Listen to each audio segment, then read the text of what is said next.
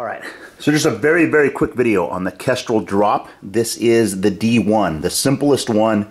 It specifically takes temperature and temperature only. Let's see what's in here real quick.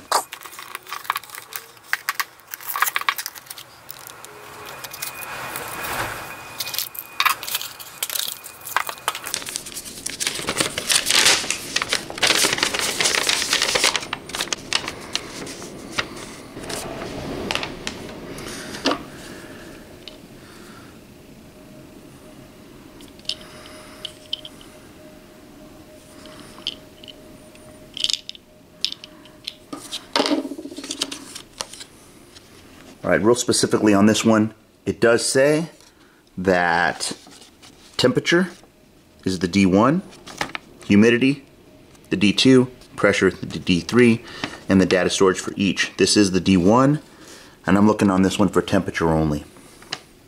Alright, so I just downloaded the app, and we got the unit right here. It says to open up the back, I'm using a nickel. Nickel seems to fit just right. Pop that off. There's a pull tab. Pop that out. Uses a CR2032 battery. Again, that nickel fits right in there.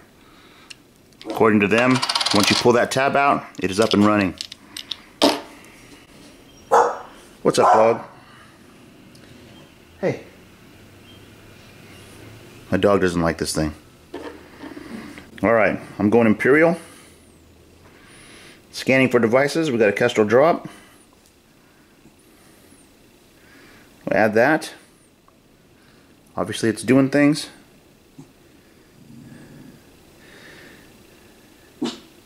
Looks good to me.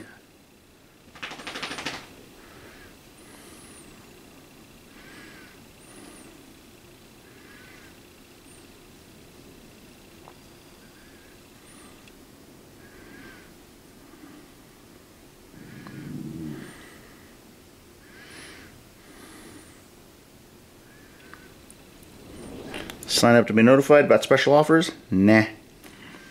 Something about registering it, we'll skip that for now. Boom. And there's your setup. Take note that it is sitting right next to it, and I've got not quite the full bars of service. I'm going to move it away, and it gets weaker. Move it closer. It gets stronger, but not perfectly, so I don't know.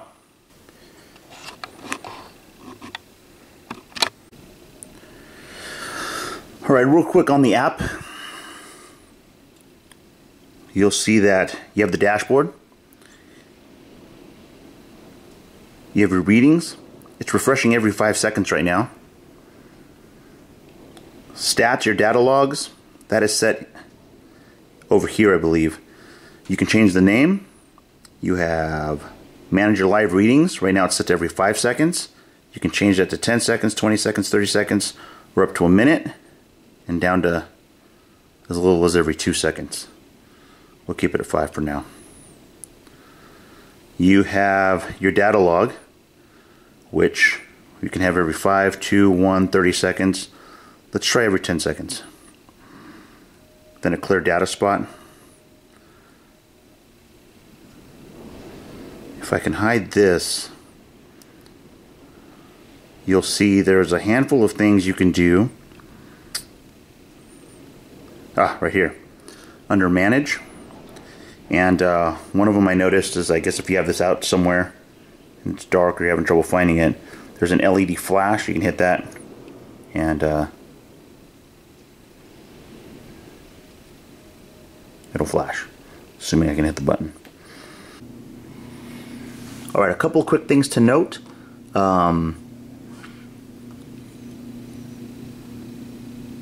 If you want to be able to update this log, this information, the only way to update that log is to disconnect from the device.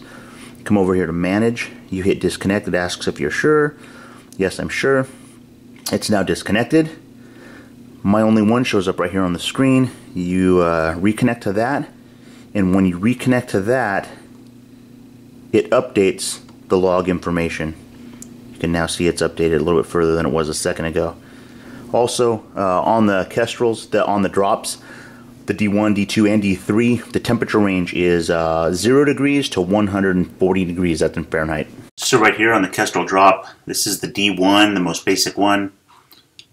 Right here, under specs, you'll see temperature range 0 to 140 degrees Fahrenheit. If we go to the D3, let's say the D3 Fire,